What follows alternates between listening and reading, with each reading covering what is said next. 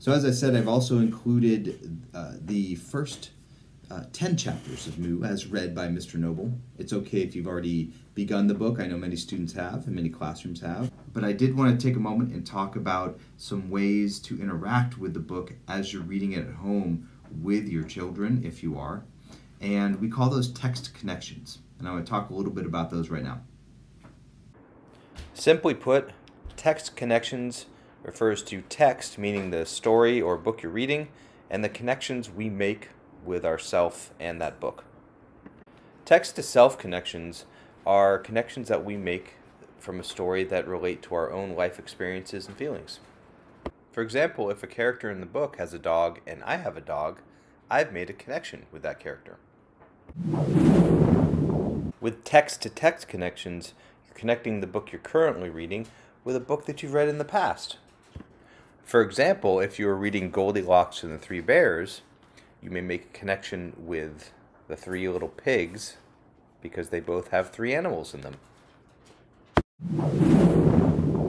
Text-to-world connections are really connecting a story that you're reading with anything that's happening in your world, near or far. For example, if something that happens in a book you're reading has happened in the real world, there's a connection. So try out some text connections. Think aloud as you read along with your family, and I hope you enjoy the book.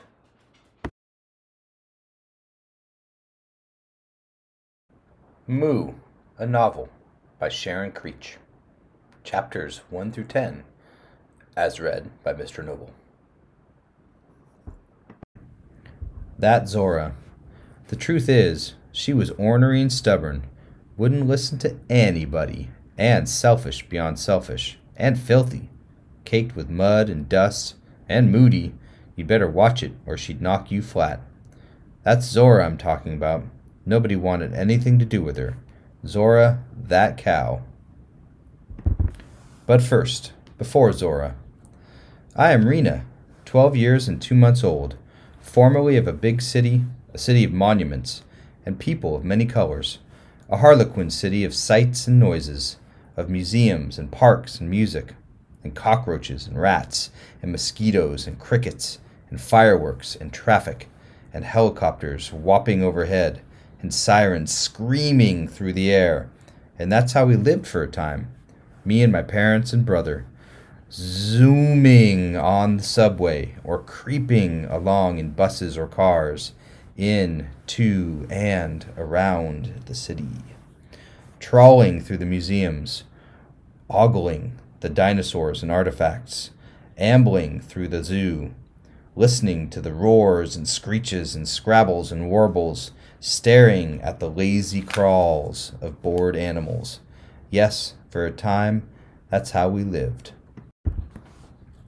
Flight path. Then one day, we were stuck in traffic behind a tall gray bus spewing exhaust, with horns honking and people yelling and sirens wailing. On a day that was hotter than hot, my mother asked my father a question. A question can swirl your world. My parents had recently lost their jobs when the newspaper they worked for went out of business. We were on our way to drop my father off at another job interview. "So," my mother said, "do you still like reporting?" "Not so much," my father admitted. "Is that what you see yourself doing 10 years from now?" Because that's the flight path we're on." I was sitting in the back seat with my brother, Luke, a 7-year-old complexity. Sometimes he acted as if he were 2, and sometimes 12.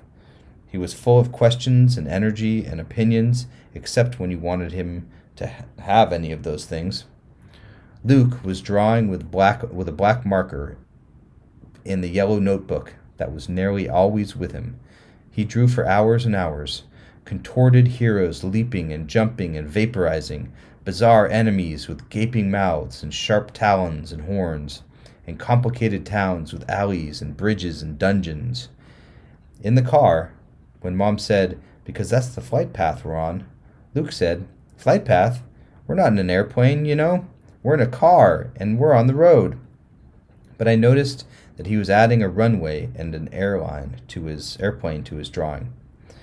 Drivers all around us were honking their horns like crazy, and the smells and the heat and the noise were pouring in the windows and squeezing us from all sides. "Let's get out of here," my mother said. My father took his hands off the wheel and raised his palms to the sky. "No, I mean out of this city," my mother said. "Let's move." "To?" "Maine," I said. My parents turned to look at me. Then they looked at each other. Then they looked at me again. "Maine," they said, "of course." My parents had met in Maine many years ago, and when they spoke of Maine, their voices had the glint of sea and sky. In the car that day, Maine just popped out of my head. I hadn't expected they would take me seriously. I'm glad I didn't say Siberia. Which is how. Which is how I came to meet Zora, though not quite so easily as it might sound, because first we had to give our landlord a month's notice, and then we had to clear out all our closets and cupboards and the dreaded storage garage. Then we had to lug some of that outside for a yard sale, and the rest to the Salvation Army. And then we had to clean and watch as future renters tromped through our rooms, noting how small they were and how old and how dark, and it was embarrassing. And then there was the packing and moving of the beds and clothes and books and pots and pans. Oh, it hurts my head to remember it so. Let's skip it.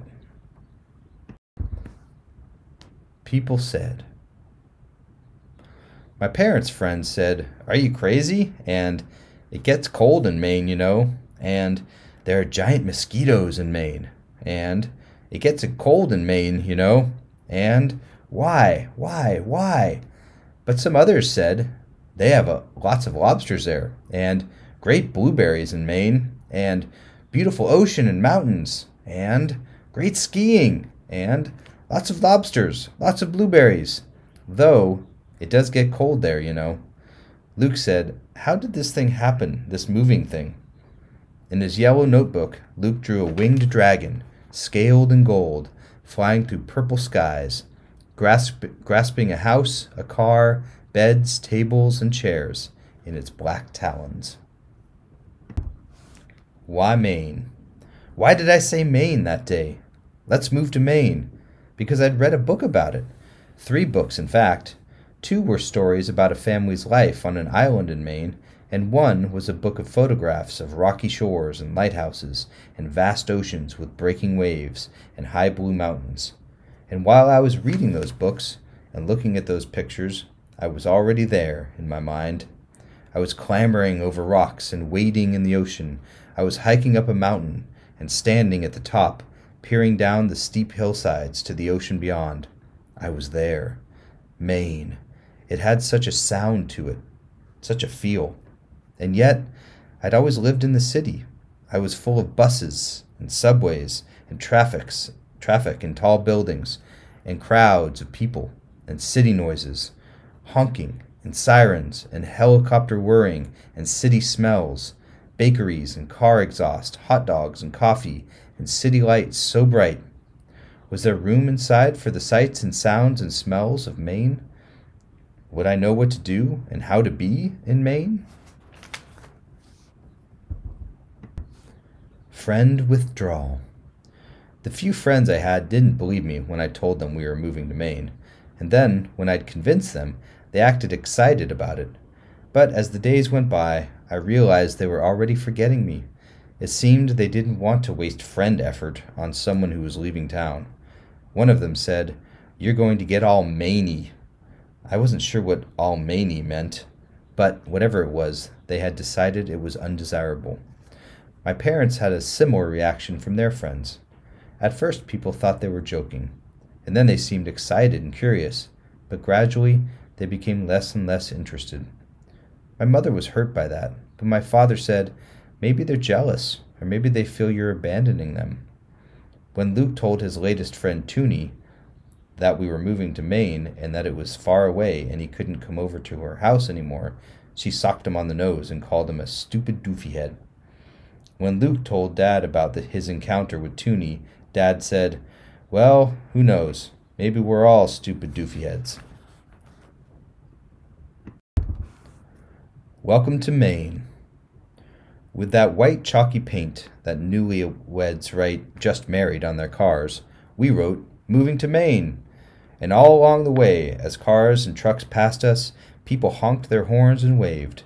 Some rolled down their windows and shouted, Maine! And some scribbled signs and held them up for us to see. Eat some lobster for me! And I love Maine! And we're so jealous! But one guy's sign read, It's cold there! At the border, we pulled over and posed beside the Welcome to Maine sign. People honked their horns like crazy as they sped past us. Maine! In a small town 3 hours up the coast, we parked by the post office and walked to a diner for lunch. And when we returned, there was a note on our windshield. Welcome to Maine. We hope you like it here. The ocean was a block away. You could smell that salty air. People were walking their dogs and their kids, and the church bells were chiming, and the sky was blue. Maine! Dad stepped in dog poop that oozed into every crevice of his running shoes. But still, Maine! We made it! Harbor Town. It was the beginning of summer, and we thought we'd landed on another planet. A boat-bobbing, sea-salty harbor town with people strolling the docks, eating ice cream and lobster rolls. Gentle mountains rose up opposite the harbor and curled around it, wrapping the town in their blue-green embrace. How exactly did we get here? Luke said. He drew towering mountains and steep cliffs above jagged rocks and tiny, fragile boats bobbing in the ocean below.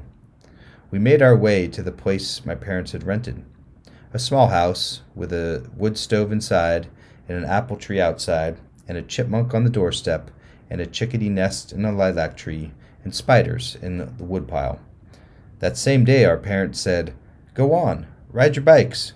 Check out the town. We've got unpacking to do. Go. What? We said. By ourselves? In the city where we lived, there were few safe places for us to ride. Few places where we weren't competing with cars and trucks and buses and surprise clumps of kids armed with sticks and stones or wobbly bearded men spitting. But here, in this little town by the sea, there were wide sidewalks and quiet, curving lanes, spreading like tree limbs from the trunk of the town center, and you could ride and ride the whole day long. We rode down the streets and trails, discovering our new town, its people and dogs and old houses, its winding lanes and gnarled trees. One day we passed a farm, and Luke shouted, Oreo cows! Black and white cows, black in front and back, with a wide white fur belt, munched at the grass. A girl about my age, in rubber boots, stood near us, on the other side of the fence. Belted Galloways, they're called, she said. Or just Belties for short. Purty, right? A cow. Maybe I had imagined a cow was like a large lamb, soft, furry, gentle, uttering sweet sounds. But oh, not so, not so. One of the belted Galloways lumbered up to the fence and pushed its enormous head with its enormous nose toward us and uttered a deep, deep, loud moo, so loud and deep as if it were coming from low down in the ground and traveling up through the cow's legs and body and head and out of that enormous, slobbery mouth. Moo! So loud and surprising that we jumped back, and the girl in the rubber boots gave us a pitying look as if she were thinking, Silly tourists. And I wanted to say, No, no, we're not tourists. We live here now. More cows ambled up to the fence, nudging their enormous heads and noses between the wires of the fence, and bellowing the loudest, deepest, loudest moos. Luke's hands were pressed tight against his ears. Flies dipped here and there amid the smell of cow dung.